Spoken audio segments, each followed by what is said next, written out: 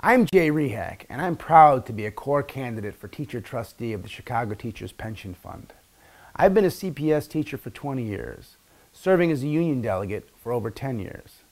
While I'm in the middle of my career, I look forward to my days, some years down the road, when I will retire. I'm concerned that decisions that are being made today will have a negative impact on all of our retirement plans in the future. I'm asking for your vote on October 30th because I believe I am the most qualified and most outspoken candidate to protect our pension fund.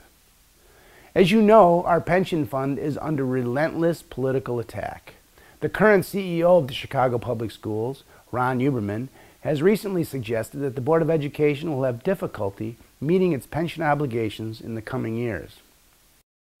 Some ideas that Mr. Huberman has floated to allow the Board of Education to avoid its obligation to the pension fund include creating a two-tiered pension system, which would provide new teachers a lower pension than veteran teachers.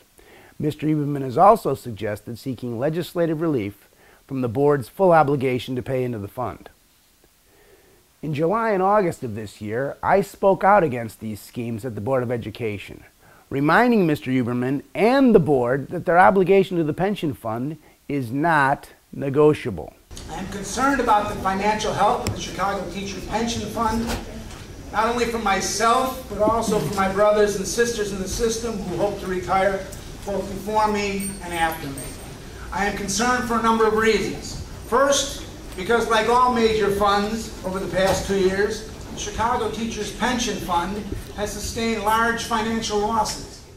As your teacher pension trustee, I will continue to speak out against any underfunding of our pension or any plan that would lower the pension benefits we have accrued over the years.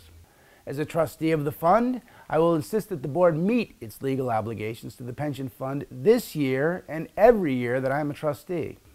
On October 30th, I ask you to vote for me and my fellow core candidate, Lois Ashford. Together, we will hold the line on the Board of Education's attempt to underfund our pension. Thank you.